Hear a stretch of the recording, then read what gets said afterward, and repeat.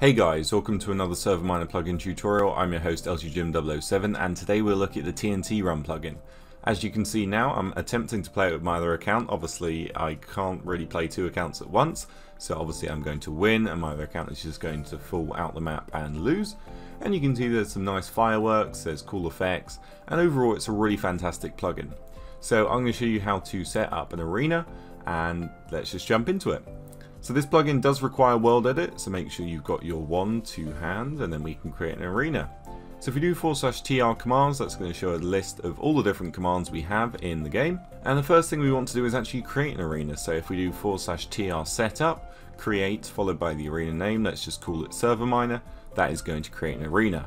Now the first thing we need to do is set the arena bounds, so left click the top left hand corner with your world edit axe, and then go down to the bottom and right click the bottom right hand corner with the axe and then do /tr setup set arena for ServerMiner, and that's going to set the bounds, so everything has to be within this area. So let's fly back up to the top and I'm going to set this weird platform as my lobby. So if we do tr setup set lobby for ServerMiner, that's going to set that location. We can jump into the top part of the arena, set the spawns by doing /tr setup set spawn for ServerMiner, as you might guess, and then we can actually add more spawns than that. So if you do tr setup add spawn ServerMiner, it will add a second, and then we can repeat the command for a third, fourth, etc. So now that we've done that, what we can do is actually set a spectator location. If people get out early, they can watch from up here. So do tr setup set spectate, and this is where they're going to be watching from. Now, one of the most important areas we need to set is the lose level. So near the bottom, just set a single level, and this is where people will lose the game when they fall through it. So go ahead and do /tr setup set lose level for ServerMiner, and this obviously has to be within the arena bounds as well. So now that we've done all that, there's a couple of other things we can do, such as min and max players. So if we do /tr setup set min players for ServerMiner to 2, and then we can repeat the same command again, so we can change this to max players and set that to 4.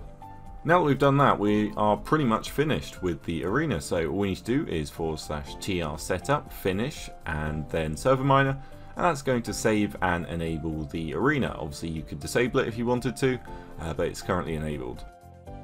So now we can go ahead and do /tr join and ServerMiner, and it's going to join. There's going to be a cool scoreboard on the right, and if we look at the items we've got a voting item, which is vote to start. We've got an info item which will show the plugin version and the website link and who made it, so it's Steve4744. There's also a shop where you can buy items with coins, so you can only buy one item per round. So I bought a chest plate, and you can see there are potions and snowballs and other good stuff that you might want to use, which is pretty awesome. Then we have our stats, so I've played 3 games and got 3 wins, so I'm doing pretty well. And then there is a leave item as well. And obviously on the right we've got a scoreboard that says the arena players, so 2 of 4, votes needed, and then starting with a countdown. And then as you can see up at the top we've got the boss bar, which also gives the countdown, which is very cool. And then obviously we are just going to start the game. My other account's not going to move and just continuously fall down, so I can just run about until I win the game. Any second now he falls past the lose level and he has lost and I've won. So that is the plugin. It is really fantastic, really easy to set up, and overall just a really fun mini game, one of my favourites actually.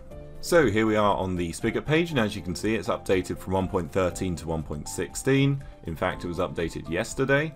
And we've got a load of information on the Spigot page, which is great. We've got the dependency, so most of these are optional actually, especially if you're running 1.13 or higher. Even world edit is optional, unless you are below 1.12.2. So if we scroll down a little bit more, we've got all of the commands. Now if you aren't running world edit, you'll have to use tr setup P1 and P2 to set the different points instead of just using the wand.